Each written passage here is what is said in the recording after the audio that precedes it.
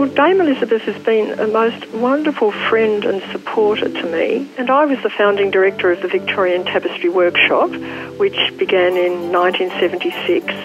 And Dame Elisabeth Murdoch was, of course, the driving force behind the establishment of the workshop. I first met Dame Elisabeth at the Tapestry Workshop. She enjoys a sense of humour. She enjoys a joke. She enjoys being teased.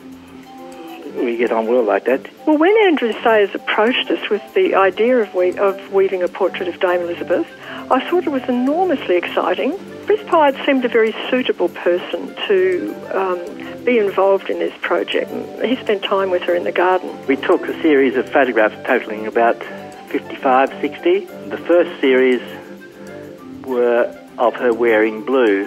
A lot of her character is expressed in her clothing. And that blue she always wears for a formal occasion. I got her to change that because it never really did none of them look comfortable, do they? But when we got her into a patterned dress, it fitted much better.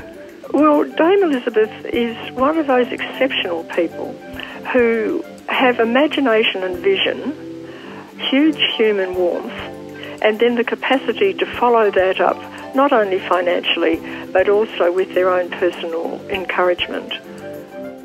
When I look at the portrait and look at her eyes, I can just hear her saying to herself, what on earth do they want a portrait of me for? Her warmth, her enthusiasm, her great joy and delight in everything we did has just been one of the greatest things in my whole professional life. Her contribution to the life of Australia has been absolutely immense. So I think there should be a tapestry portrait of her all over Australia.